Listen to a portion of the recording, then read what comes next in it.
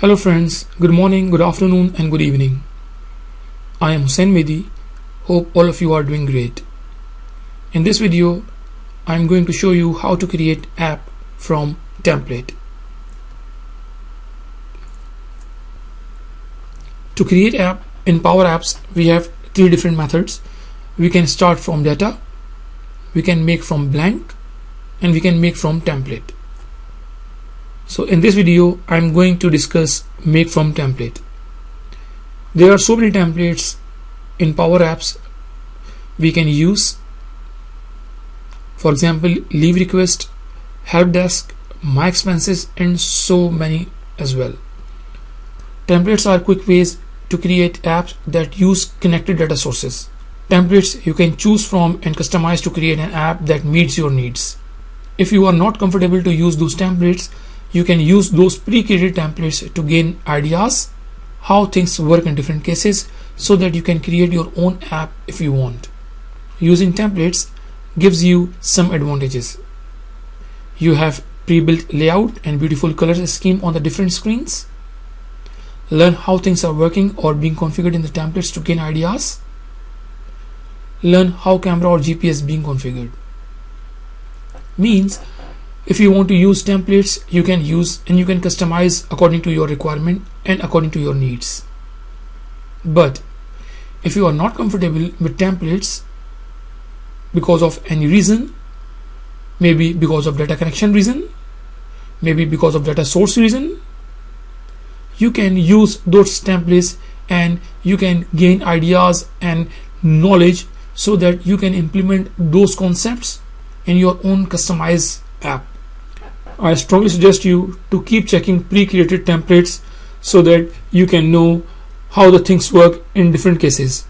For example, there may be a template using GPS, using camera, using any other hardware device, maybe using AI. You will come to know how the things work in those scenarios, and you can gain knowledge from those templates and implement those things in your app as well. The app that you create from template may contain different screens depending on template you will select. I will take a little time over here because we know there are three different ways we can create app. Number one from data, number two from blank, and number three from template. When we use from data, usually we have three screens. Number one, browser screen. Number two, detail screen. Number three, edit screen. But when we create app from blank, we don't have any screen and we have to create each and every screen by ourselves. But in that case, create from template, we don't know how many screens are there in the template because it depends on the templates you are going to use. App may contain browser screen to see records in the list. App may contain edit screen. App may contain create screen. App may contain stats screen. App may contain graphical screen, and so on. So first you have to think what template you are going to use and why, and then you can use that template if it satisfy your conditions, it satisfy your requirement and needs. And after that, if you are still not comfortable with that template, you can use that template and gain the knowledge and you can implement your own app with your requirements. So this is the template I'm going to use in this video, service desk template. In this template, we can see header over here, we can see plus sign, we can see stats over here, we can see left panel or left menu, and we can see gallery as well in this template. So let's create app from template and we will see how the things works in template. This is the home page of PowerApps and we will click on the create. Now we can see three ways to make an app. Start from blank, start from data,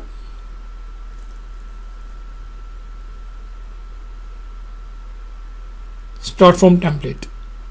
We are going to use this method, start from template, in this video. And now we can see there are so many templates, pre-created templates over here.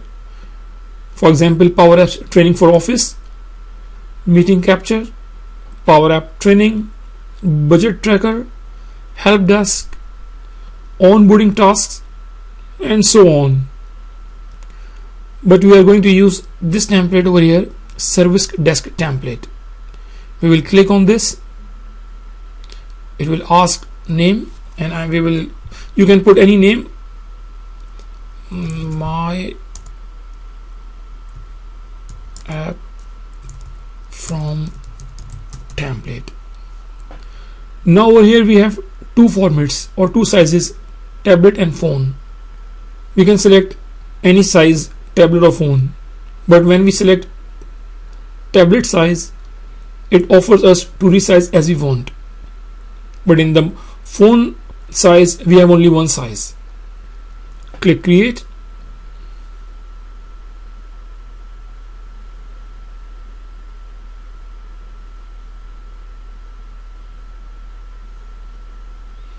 Now the app is ready for us to use. This is the home screen of the app from the template, and we can click this preview button. Now this is the app we just created from template. We can see header, we can see left panel, we can see gallery over here, and these are the controls in the gallery. These are the controls on the app screen. These are the controls, like everything is pre-configured in the app. So this is the gallery with all records, and if we click any record over here, it will go to the detail screen, and we can change this as well, like it is in process. We can change this on hold. This is on hold. It is assigned to Chris, and this, the area is IT, and the priority is medium, and then we can save the record. But at this moment I am not going to save it. I am just walking you through the app. These are the left panel menus. If you click this, it will show you the new ticket. These tickets are in progress. These are the whole ones, and so on. But so this ticket is not assigned to anyone. So I am going to assign this ticket to Chris. Save Chris. Now it has been assigned to the Chris, and we can also create a new ticket. Click on this plus sign.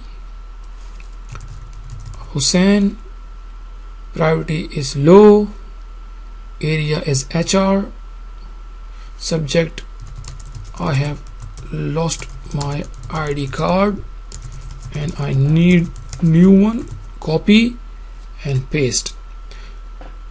Okay, over here we are typing name created by, but if you want to customize this app, you can utilize the functionality, you can implement functionality so that this text box can use logged in name. So if I'm logged in this app, my name would come over here in read only mode. If you are using this app and if you are creating ticket, so your name would come over here in a read only mode. Just to make sure who is creating ticket is the same person who is logged in the system.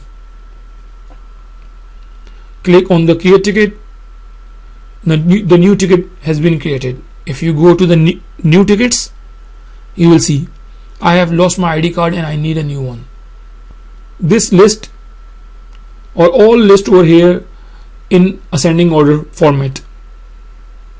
You can customize this and you can change this order so that you can see list in the descending order always. Or you can put sort icon over here and you can implement sorting functionality over there, so that if you want to see this list in the ascending order, you will click that sort icon. If you want to see this list in the descending order, you can click again on that sorting icon. And we can see there is no delete option in this app. You can implement delete functionality in this app as well, or you can implement search functionality in this app. So you can customize according to your needs and wants. Okay, let's do a little customization over here so that we can see we can change the app. Select this, and okay, one more thing, let me show you. These are all tickets. I cannot scroll down or scroll up over here because it's a tablet format, or maybe if it is a mobile format, then there is no scroll bar over here. So I need a scroll bar because I'm using this in browser, because my laptop or my monitor is not a touch screen, so I cannot move this with my finger or thumb. But if I'm using this in tablet, or if it is a mobile format, I'm using it in a mobile, so I don't need scroll bar. So let's go back and configure this with the scroll bar. Come over here, okay, select this gallery and come over here and show scroll bar. So it is turned off, turn it on. Now the scroll bar is here. Click on the preview, and now you can scroll up and down in this app. Okay, let's do a little customization over here. I want this text on the left side. Select this and click over here and change the title My Service Desk. Now play it. So it has been left aligned and the title has been changed from Service Desk to My Desk, and we have also a scroll bar over here. So you can put any control over here. You can do a customization according to your requirement, according to your needs. You can put a delete option over here. You can put a sorting option over here. You can put a search option over here, and you can do a lot according to your requirement. You can put a picture over here who is logged in. You can show the name of the person who is logged in over here. One last thing in this video I want to share with you. So there are already sample data exists over here in this app. There are two options to delete this data. You can delete this from the app, but there is no functionality of delete over here. So you can put a delete functionality over here, and then you can delete sample data from the app. Or if applicable, you can go into the data source such as Excel and then delete from there. So far we have done a little customization in this app, but if you go back and click on apps, I don't see app in my apps. So first you have to save this app. So Control S, Cloud, My App from Templates, save. Now go back and check apps. So now app is in my app area. Now you can do many things with this app. You can edit it, you can play it, you can share this, you can export it so that you can import in any other solution. You can add to the team, you can monitor this, and you can do a lot with this app.